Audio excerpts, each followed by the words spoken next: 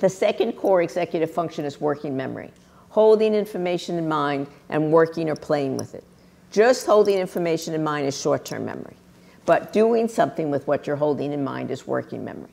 And if you think about it, that's critical for anything that unfolds over time, because that always requires holding in mind what happened earlier and relating that to what's happening now.